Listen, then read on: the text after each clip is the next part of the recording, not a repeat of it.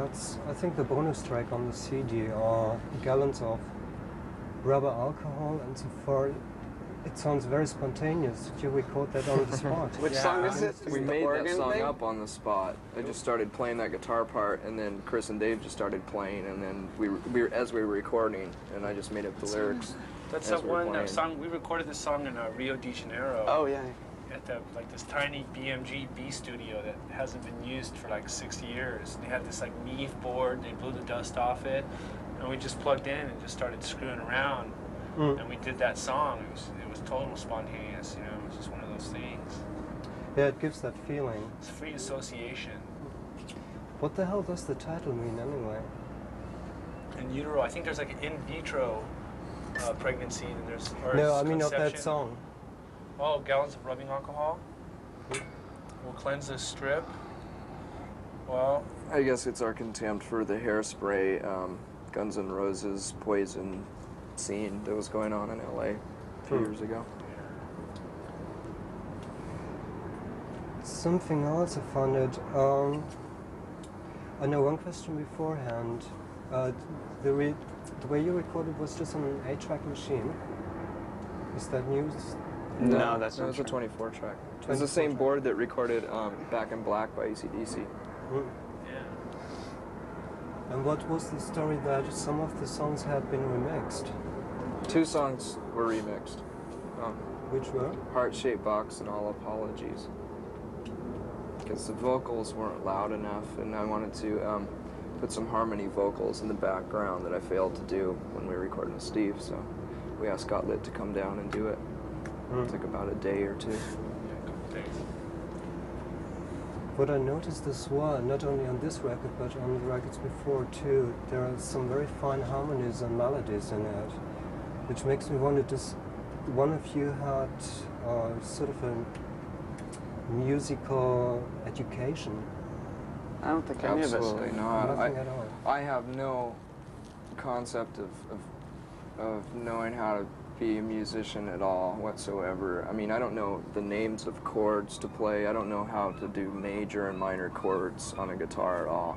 I mean, I couldn't even pass, you know, Guitar 101, Folk Guitar 101, you know. I mean, everyone knows more than I do. I took accordion lessons when I was a little kid. I played the trombone, I think, when I was about 8. For real. I was in band and I played snare drum during junior high and grade school. And I never learned how to read music. I just copied the other people that took the time to learn how to read. And it was just so simple. You know, boom, tap, boom, tap, boom, He's a tap, good tap, drummer. tap, tap, tap, tap. And I just copied them, you know, just to pass. I didn't see any reason to, even at that age, I didn't see any reason to learn anything that someone else has written, you know. If you go by a text, then you're pretty limited, you know. Do you consider... Good. Okay, ready? Do you consider yourself being more a songwriter or a guitar player? Oh, songwriter. I have no desire to become any better of a guitar player. I just don't. I'm not into musicianship at all. I don't have any respect for it. I just hate it. You know, to learn how to read music or to understand arpeggios and Dorian modes and all that stuff is just a waste of time. It just, you know, it gets in the way of originality. Do you like Leonard Cohen? And are there other writers who you could name as sort of an influence, or people who impressed you in what they were doing? Well, yeah, just mostly, you know, early to late 80s punk rock, American punk rock, and then, you know, late 70s English punk rock. That had a lot to do with stuff that I was into. I was just pretty much consumed with that whole scene for so long that I never really denied any of the other influences that I had before, which is like the Beatles and Stones and stuff like that, dinosaur rock. But what about writers, like lyricists or poetry? Probably Beckett's my favorite. I like him a lot. Because, I mean, sometimes when I read or listen to the lyrics, it sounds to me as if you're sort of inspired by the beat writers too. Yeah. Especially Burroughs is Burroughs. the king. Yeah. Yeah. I actually got to do a record with him, a 10-inch record. You are with doing William. It's already out. Yeah. He did a passage from a poem called "The Priest They Called Him," and I played guitar in the background. Just made a bunch of noise. What is this guy like? It's just I don't know. I never met him. I could have talked to him the other day. I was supposed to. There was it was a set-up meeting for me for him to call me, because we wanted him to be in our next video, because of mostly not because of our association with him, or to exploit anything like that. Because maybe because I don't want anyone to think that I want to have a relationship with William Burroughs because of my past drug use or my respect of him or anything. We mainly wanted him to be in our video because he's an odd-looking character. We wanted an older gentleman to be in our video and to do a few things, but we realized that the things that we wanted this older person to do was a bit degrading to have William Burroughs himself do it. We wanted a person to be on a cross and in a hospital bed and stuff like that, and it was just too insulting to ask him, so I canceled the call. I mean, that was my chance of actually meeting him, and we've exchanged a letter through fax, and we have respect for what each other does, but I've never really had the opportunity to, I mean, other than that, I haven't bothered to, meet him yet, but I still want to. Yeah, he must be a great guy. Yeah. I would love to meet him one day. Yeah, his letter was really nice. On one or two songs, you hear a cello or some string arrangement. Was that played live? No, it was. We had her come in after the basic tracks were down and had her play along with it. Is that the cello player you had in New York too? No, this cello player was Steve Albini's girlfriend at the time. And it was just a matter of convenience. She happened to play cello, and we needed one, so she was there. And she turned out great. She did a really good job.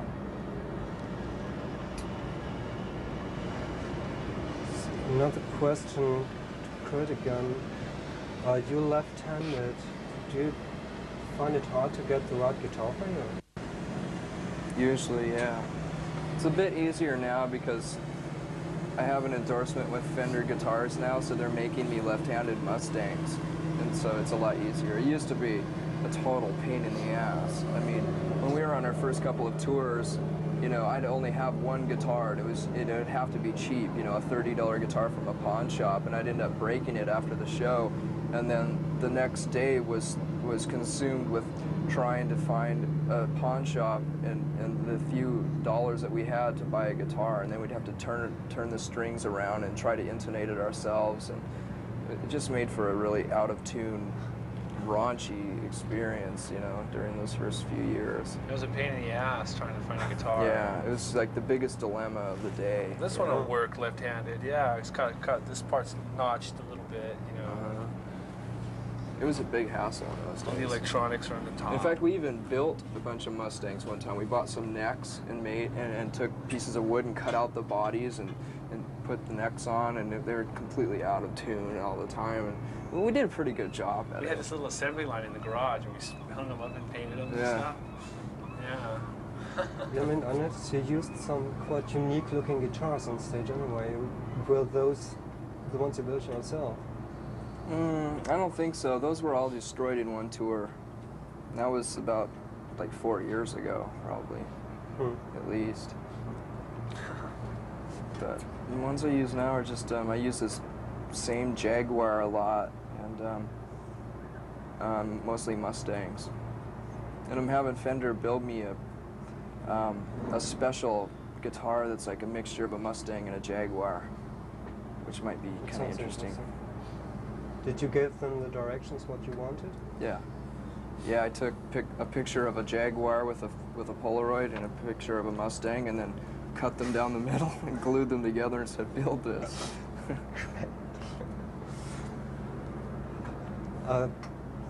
This record, Nutra, is getting more back towards Bleach. And you said, like months ago, that you want to get rid of some of the fans who just came from the pop side. Do you think you will achieve that? Or is the name Nirvana already gone so big that the fans will buy everything? Doesn't matter what it is. I don't know. I don't think so, because when we put out Incesticide, it didn't sell very well at all. It didn't even sell like a few 100,000 copies, you know? Don't want to exclude anybody or anything, you know? No, we're not as concerned with that as we used to be, Yeah. you know? It's not... I think that was like being a little reactionary. Yeah. Kind of going through the whole fame and fortune thing and just making statements like that. It's, you know. There's nothing you can do about it, you know? You can put on a cabaret show and, you know, just make a total mockery out of your success, or just deal with it, you know? I guess, especially in the beginning, it must have been pretty hard to deal with that. Yeah, it was, because we were really concerned with losing the audience that was into us before, you know? Yeah. We still wanted those people because, you know, supposedly we feel like we relate to them in a way, you know?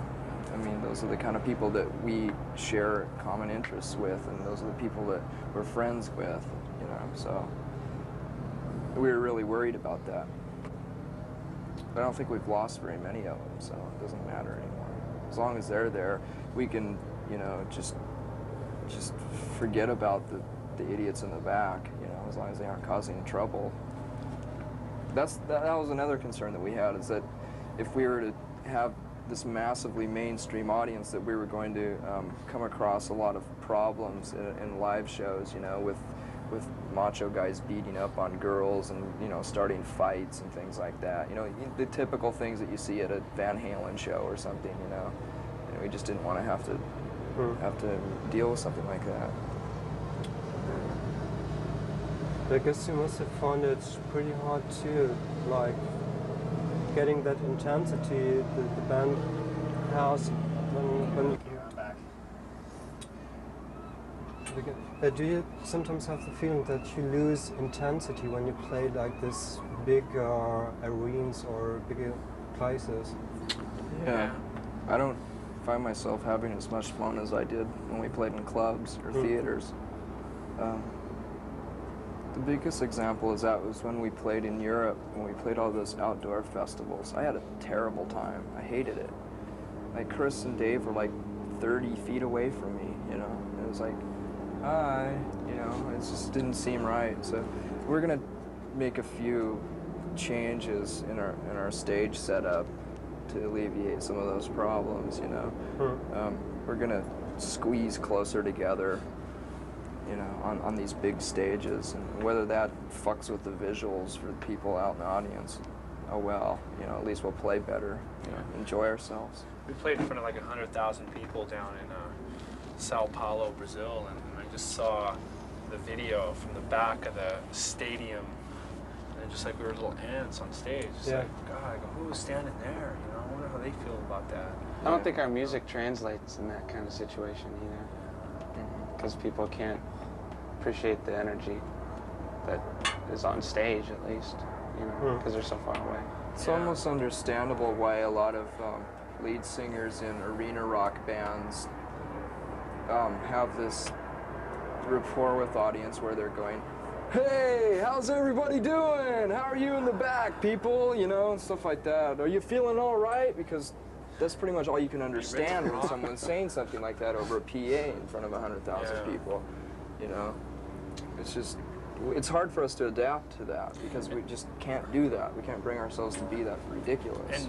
And doing a live show is like, you know, you try to experience this thing with the audience, kind of reciprocate this feeling, this energy, and I don't know how that translates from 3 people to 100,000 people, you know? It's like mathematically pretty wild. We need to get a horn section. Yeah. Are you thinking of employing a second guitar player again? Yeah. Will it be Big John? No, we've hired Pat Smear, who's in the Germs. It's working out great. And He's got good energy. So I think that he'll add that to the band live. And if one of us is kind of slacking that night, I think we can count on him to keep the energy going. You know. It's the backup engine. But I guess it must make your job a lot easier too. Yeah, it does. It totally relieves me of a lot of unnecessary things that I have to think about, you know. Looking back, do you sometimes sort of regret that major success of Nevermind? I don't. No, because for the most part, I'm pretty convinced that most people like that record, you know. So the more the merrier. I mean, if the more people that can listen to your music and enjoy it, the better it is, you know. If it was some big marketing scheme, then I think I'd probably feel guilty. But yeah, if it was I was totally like agree. a contrived thing. But it just happened organically, more organically than anything has in a long time, you know. So it's flattering. Yeah, I mean, especially in the beginning, you sometimes had the feeling that even the record company was completely overwhelmed by it. They didn't expect it. Yeah, they were. They shipped like 40,000 copies, and it was sold out in like a day or two. Then you couldn't get the record for like a week until they.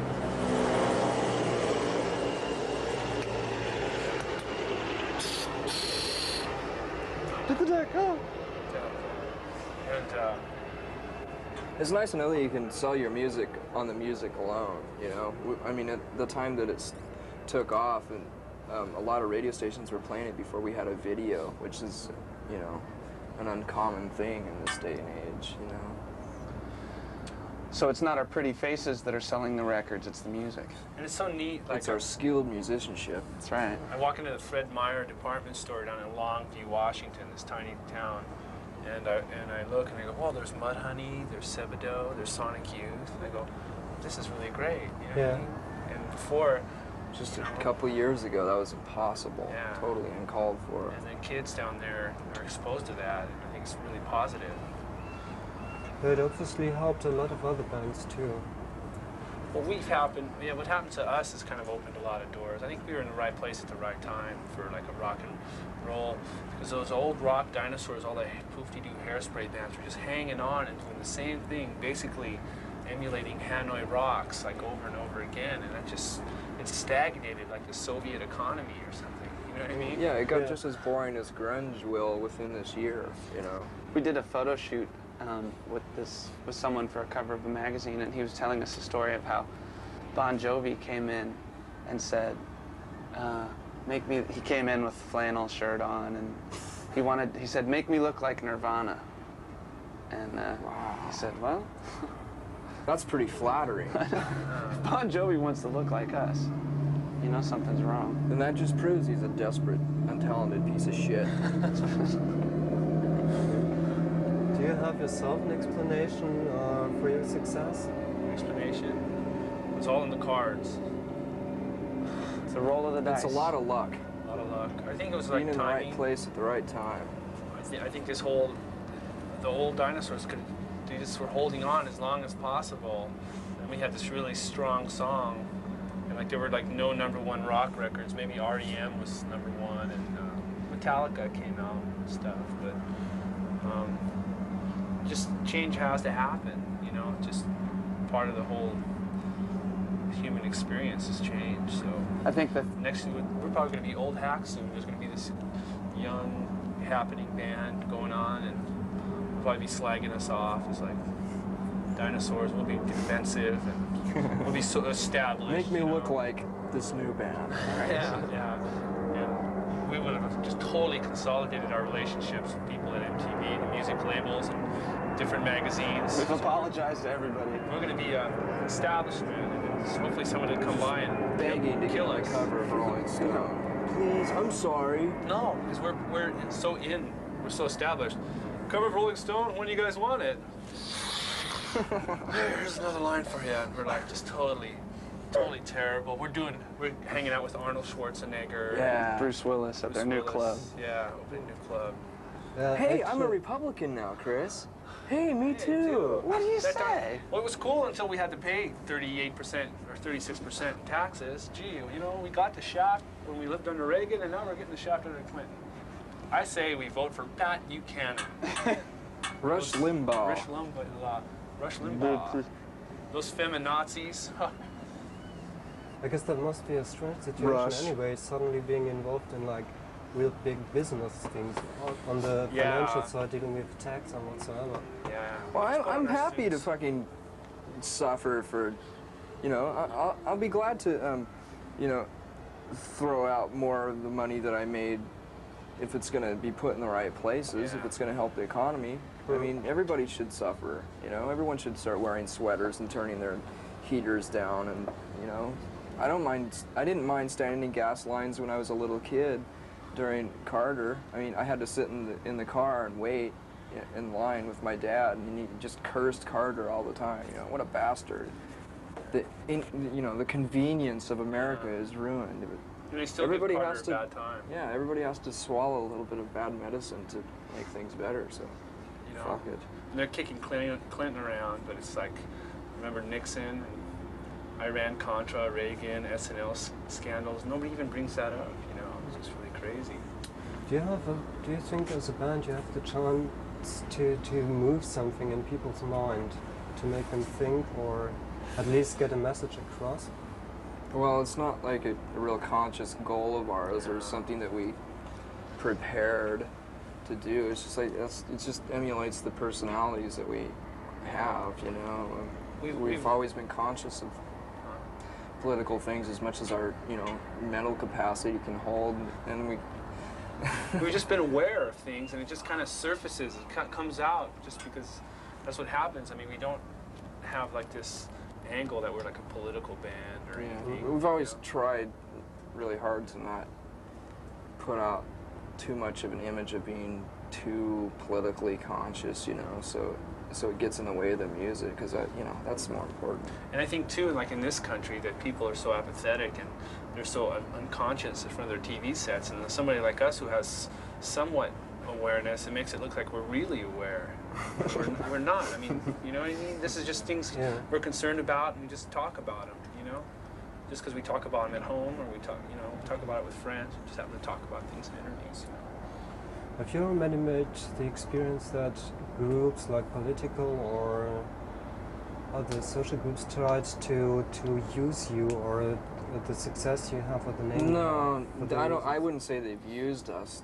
We've had a few offers from some political organizations, like the FAIR organization, who has been working for years to expose a lot of injustices and to try to promote real truths in a lot of things that have happened politically. You know, it's like an underground leftist organization that tries to expose the truths, and you know, and they're totally masked over by USA Today and magazines like that. You know, right-wing owned magazines that a lot of time the truth and the details of a story aren't ever reported, and that's what this organization does. So they came to us, and of course we're going to, you know, want to do something with them to help them out, because I wouldn't say anyone's tried to take advantage of us in that way at all. FAIR is an acronym for fairness and accuracy in reporting. And I think I've been really conscious of what's been going on in the media, with, you know, being part of the media, you know, and then I just look at the way the press responds, like, you know, being all over the president, or being all over Waco, Texas, or Amy Fisher. You know, it's really interesting. There's a lot of bozos out there who just, they form public opinion. You know, people really don't think for themselves, and they have a big responsibility. So they're just basically exploiting it. And there's this group here that just is into like truth, reality, you know. Yeah, that leads me to Just like these bad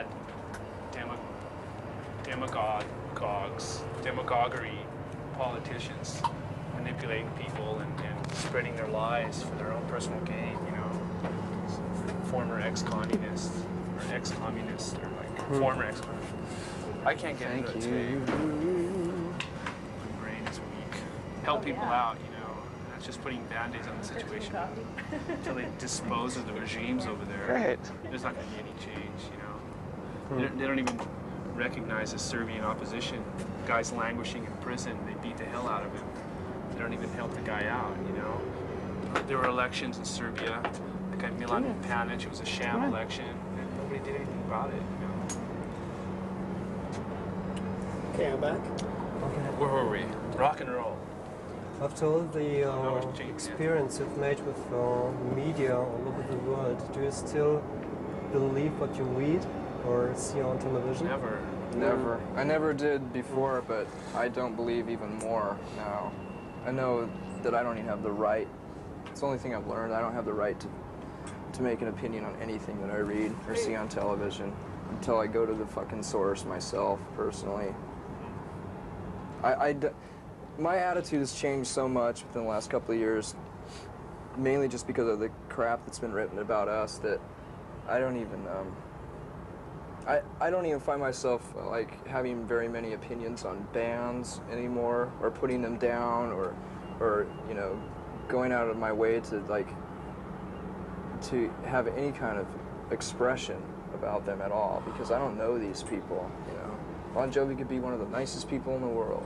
His music sucks, but you know, I don't even want to bother with even expressing those kind of opinions anymore, because I know that there are people, you know, probably in this town right now talking about us, you know. So I heard that Chris Novoselic, you know, blah, blah, blah.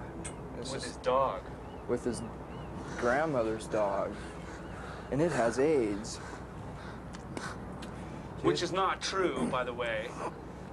I'm just wondering, does that sometimes affect your private life too? I mean, your friends or your family are reading the stories about you. Mm-hmm. Yeah, it's weird to talk with your wife's great-grandparents and they bring up something like that. You're just like, man, that's not true at all. Then you have to explain to them how people have different agendas. Each writer has their own perspective, and maybe the magazine editor has an agenda, you know what I mean? And you're at their mercy, basically. So all you can do is be as honest as possible, put on a happy face, roll with the punches. I mean, frankly, what surprised me, even though I'm working in the media, there were certain magazines where I thought, okay, whatever they print is at least well researched, like Newsweek in America or Spiegel in Germany. I found it quite confusing that even though they made up stories. Oh yeah. I was surprised about Newsweek. I thought they were just I'm not magazine surprised at all. caliber, you know? No magazine has any ethics at all. There isn't any magazine Mainstream that would, magazine. yeah, a mainstream magazine that would ever, you know, stop a good story. You know, they want to sell magazines. They're in the entertainment business, Yeah, that's and that's they the use, point. you know, But they use politics as some kind of fucking fake tool to sell their magazines. Right, right. But in this case, I thought this is a sort of magazine who have to lose a real reputation as well. I think we're going to have to get David Gergen. There is no one that is challenging these magazines, though. You know, there are no protection laws against, you know, false things that are written about celebrities. You know, libel suits are a complete farce. You know, you basically, a libel suit is just a challenge between two people that have a lot of money, you know, and whoever has the most money will win it, you know. And if you go up against Condé Nast or some major corporation that owns a whole bunch of magazines and owns this one magazine that wrote shit about you, they'll just filibuster for years, and you'll spend hundreds of thousands of dollars in challenging them, and you'll end up losing. So there's really, you can't even get to that first stage of even filing for a libel suit.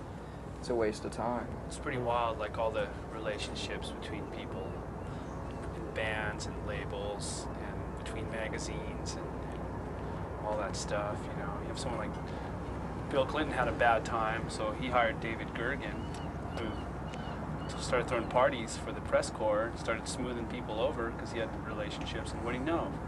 Good news coming out of Washington for Clinton, you know? Yeah, It's this manufactured perception. It's just like, it's not real. It's all just a charade, you know?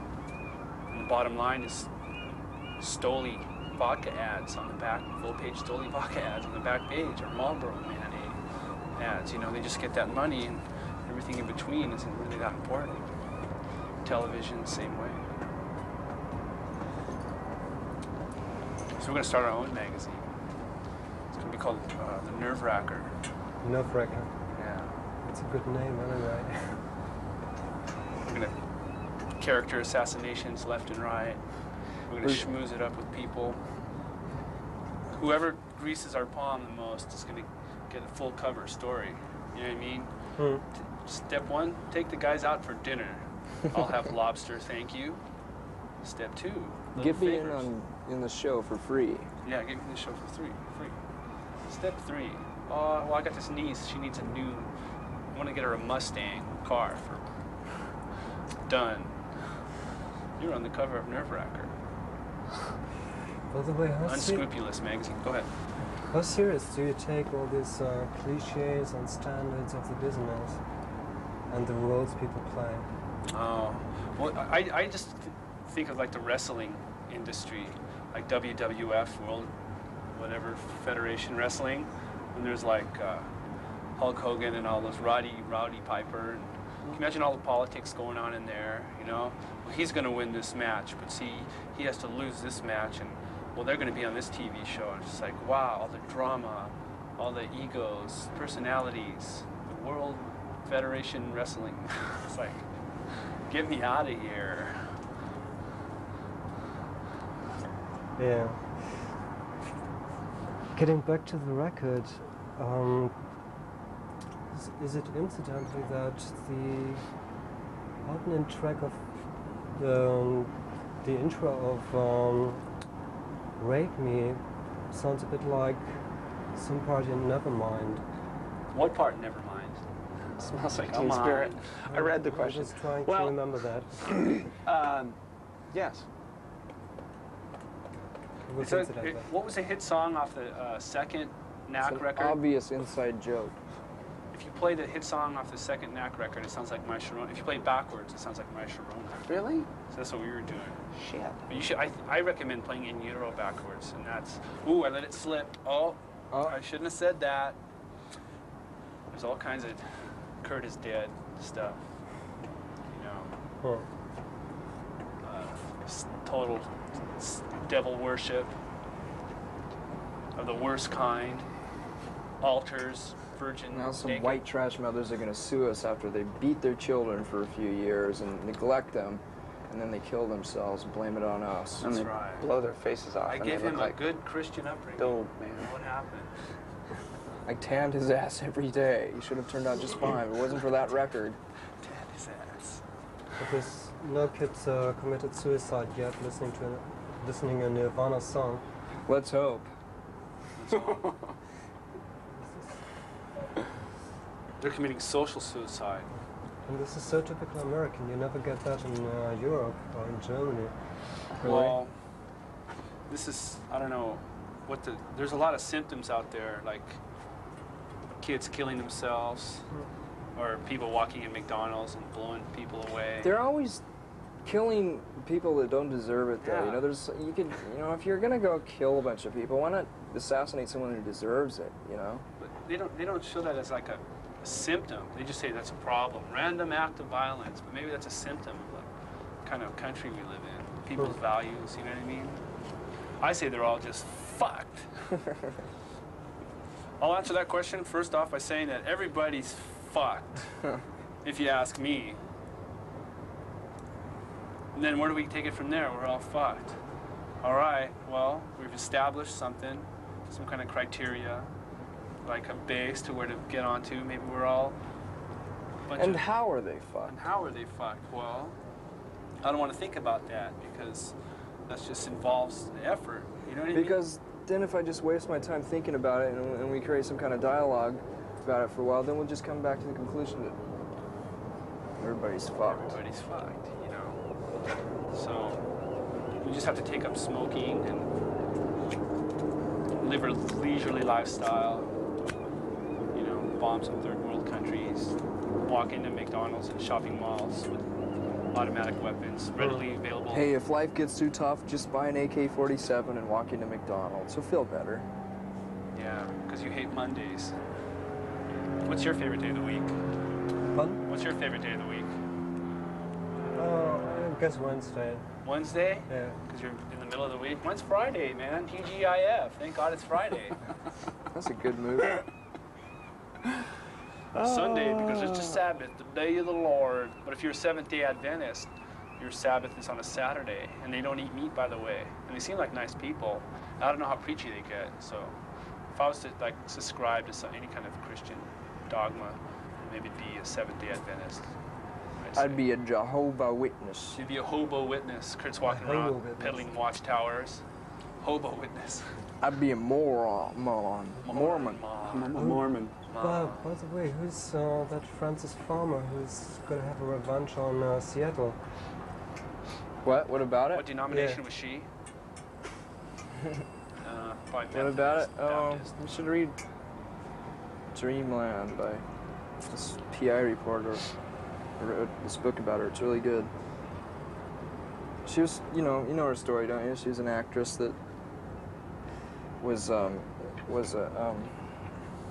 she was kind of a foul-mouthed person. What's a you know, and she hated the whole Hollywood scene, and she expressed her hatred for them publicly, and so, and she also, when she was like, I think she was 15, she entered this essay contest when she was living here in Seattle, entitled "God is Dead," and a lot of people accused her of being a communist.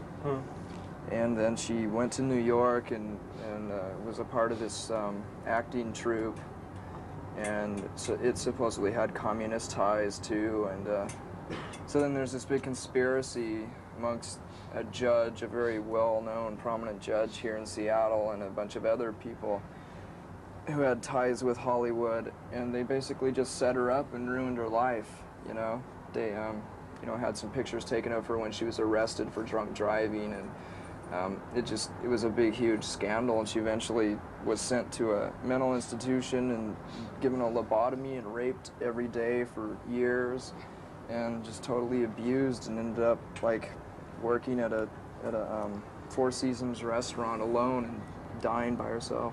There's a Bainbridge Island. That's where she was institutionalized, right over there. There's this whole broken down like infirmary there. For years, every night there were lines of custodians, friends, and people, you know, part of the staff who would wait in line to rape her every day. You know, she went through a lot of shit, and it just disgusts me, you know, to know that there are some of the people that are part of that conspiracy are living here in Seattle in their comfortable, cushy little homes with their families, and you know, it's 40 years after the fact, and it's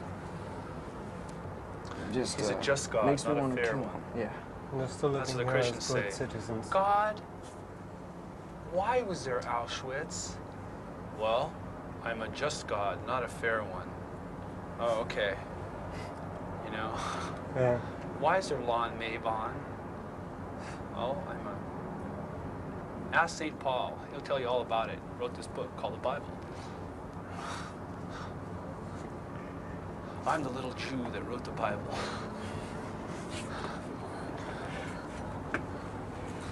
Do you have already set a tour up? Not for Europe, just for the States. I'm gonna take it one tour at a time. I mean, we definitely want to and plan to go over to Europe, you know, in Japan, Australia. It'll But probably be probably January or something like that. We'll be in Europe. I mean, touring must have changed for you quite a lot too. Suddenly being confronted with this giant machinery, a hell of a lot of people. I mean, when you play big venues, you need a hell of a lot of people and equipment and a real organization behind it. Yeah, we used to drive around, just 3 guys in a van. yeah, Haul but gear. you know, compared to a lot of other bands that are on our scale, like we only have like a handful of roadies, people, and a tour manager and a helper for him. You know, it's like a lot of bands that are bigger than us or as big as us, you know, have like 50 people on the road with them. It's just a big, confusing, stupid thing that happens. We're still really down to earth in that area, and we may suffer for it a lot of times because we don't get things done, but oh well. Save a lot of money. It's just funner and simpler that way. You could. Yeah. Having a family, did that change your attitude towards music at all? Not towards the music. But to the life combined with it? That seemed that much more optimistic. I mean, I totally, I like having a family. It's fun. It's great. But, you know, I'm still angry about a lot of other things, you know, in life, so it doesn't really, you know, stop me from being angry in music. It hasn't changed us very much. Do you sometimes do you write together with your wife? What? Do you sometimes write together with your wife or create stuff? Sometimes we usually, I wouldn't say it's really writing, it's just jamming, just playing together. I think Royal Penny Tea. What? Royal Penny Tea? Penny Royal Tea? Penny Royal Tea, Yeah. Well, they're covering that song. It's mostly my song, you know. But, kind of just jammed on it together, and they want to record a version of it. You know. Okay, I better finish. Thanks a lot. How many more do you have to do today? I don't know. Metropole gilt derzeit als die Hauptstadt der Rock.